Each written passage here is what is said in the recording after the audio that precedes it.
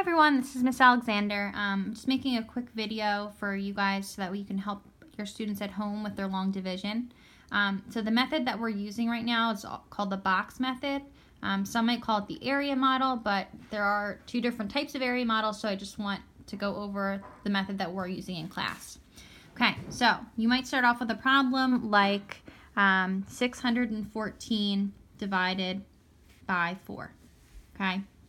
With a problem like that, you may have learned the standard algorithm method, okay, where you set your problem up this way, okay? So the method that our students are going to be working on is similar in terms of the process or the steps they're going to use, but it's just done in a grid versus set up in this little house formation that you used to use. So there's a song that I had the students sing so they remember the steps of the division, but the steps are divide, multiply, subtract, and then in this case we're going to actually bring it over or bring it up and then bring it on back. We start again. Okay. There also are some variations on the song in which you also remember that there's a remainder and can also check your work. Some people remember it best as Dad, Mom, Sister, Brother, Rex the dog, and C for Coco the cat. So whatever works for you, that's fine. Remainder, and here's to check your work. Okay, so the way the box method works is that you draw a rectangle. On the left-hand side, you're going to put your divisor, okay, which is the 4. And then we have our dividend. So that's the number that we're going to be splitting up. Okay, so because our dividend has 3 digits, we're going to split our box up into 3 parts. And I'm going to put my 6 here, which is in the hundreds place. I'm going to put my 1 in the tens. And then a 4 in my ones place. Okay, so kind of setting this up as though it's a place value chart. Because I have 3 digits here, I'm also going to make 3 answer spots for the top of each part of the rectangle. Okay, and then my last step in setting up my box is remembering to put a multiplication symbol here in the corner. Okay, so my setup is very similar to how it would be for standard algorithm. However, instead of constantly bringing numbers down, I'm going to be working in these boxes and working side to side. So the first step is division. Okay, we work in one box at a time. Okay, so while we're working in this box, we don't hop over to the next box. You have to finish each box and work in succession.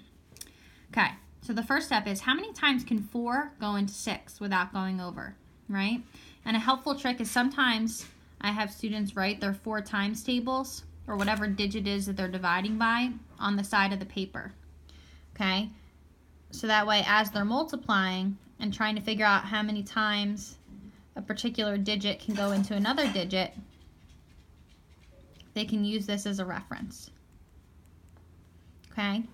So I'll go up to 4 times 4 for right now, but typically I recommend that your children go all the way up to the 9s. Okay, so the first step, 4 times what will get me close to 6 without going over, okay? So 4 times 0, I wouldn't go over. 4 times 1, I wouldn't go over. But 4 times 2, I would. It would be too big, right? So my best bet is to pick 4 times 1. So in my answer spot up here, I'm going to put the number 1, and I divide it. Next, I'm going to multiply. Okay, next step. 1 times 4 is 4. And I'm going to put that directly under my 6. Okay, so I divided, I multiplied, and now I'm going to subtract. 6 minus 4 is 2. Okay, so I divided, I multiplied, I subtracted. Now I'm going to bring my number over. Okay, so just as if you would bring down in traditional standard algorithm long division, we're actually going to bring the number over. So now I have the number 21. And now I'm going to start the process all over again. How many times can 4 go into 21? Okay, I'm looking here at my times tables and I'm like, ooh, I didn't get up to 21 yet, so let's continue. 4 times 5 is 20. 4 times 6 is 24. So keeping that in mind, I can look in here and say, okay, 4 times 5 gets me close to 21 at 20. 4 times 6 is too big. It gets me to 24. So 4 times 5 is my best bet. So I'm going to put 5 in my answer spot. So I divided 4 and 21. And now I'm going to multiply. 5 times 4 is 20. And I put my 20 right underneath. So I divided, I multiplied, then I subtract. That's my next step. So 21 minus 20 is 1. And then I bring the number over because that was my next step. And now I have 14. Okay, so notice as I just move over from one box to the other. Next step, how many times can 4 go into 14? So if I'm not sure about my math facts, I can look over here at my chart and say, all right, 4 times what gets me close to 14 but doesn't go over? 4 times 3 gets me to 12. And then 4 times 4 gets me to 16. 16 is too big, so I know that I'm going to have to go with 3. So I put 3 up in my, what I would call my ones place here, and then I'm going to multiply. So we divided, 14 divided by 4, and now we're multiplying. So 3 times 4 is 12. So we divide, multiply, then subtract. 14 minus 12 is 2. Okay, we have come to the end of our boxes, so I know that this number here is my remainder, and my answer on the top is my quotient, meaning my answer to my division problem.